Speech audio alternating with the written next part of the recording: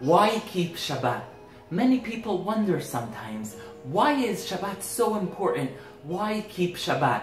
And the answer lays in an explanation that someone completely secular, Echad Ha'am, gave. He said more than the Jews have kept the Shabbat has kept the Jews.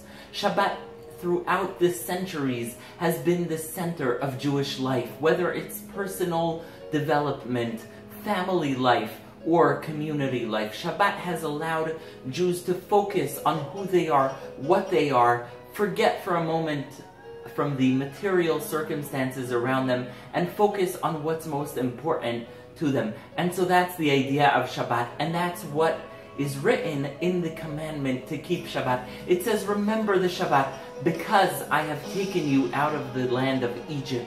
Shabbat reminds us that everyone is equal, that there's something holy within us, that no matter how difficult the circumstance we are in, no matter how hard we may be working, no matter where we are in this world, there's always a day that reminds us we are all God's children, we all are equal before Him, and there's a part of our body that will never be defeated, our neshama, our soul. And so it reminds us of the sanctity of human life, of dignity. It also says that Shabbat is a zecher l'maaseh bereshit.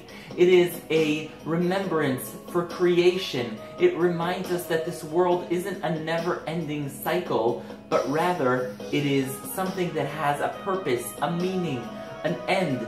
And it's no coincidence that this concept of rest, of Shabbat, was picked up by billions of people and who followed the Jewish perspective on this. One of the Roman philosophers went to Israel, and he traveled there more than 2,000 years ago, and he asked, who are these people? What are these people? And he wrote down, he chronicled what kind of people they are. And he said, these are lazy people. One day a week, they dare not to work. And what he didn't understand, the entire world understood a few centuries later. We are all better people. We are all more creative. We are all more compassionate. We are all more accomplished when we stop and rest, introspect, and think about who we are and what we are. Shabbat Shalom.